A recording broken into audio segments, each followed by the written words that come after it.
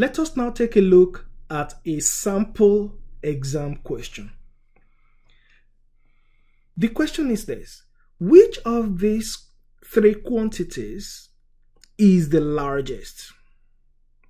Well, one has a unit of milligram, one has a unit of microgram, and the last has a unit of gram.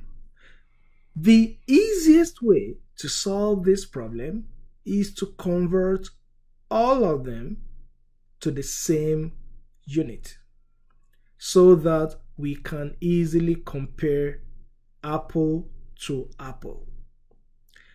This is what I'm saying. Let us begin with the first one. We want to change it to grams. We know that milli means 10 to negative 3. So this becomes 564.2 times 10 to negative 3 grams. And if you use your calculator, you would see that this would give you 0.5642 grams. Then we move on to the next quantity. Micro literally means 10 to negative 6.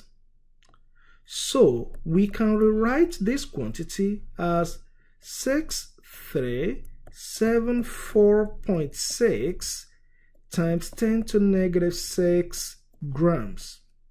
And if you multiply this out in your calculator, you should get 0.0063746 grams. Now it is very easy for us to compare the three quantities. And if you compare them, you would see that 0.589 is the largest among them.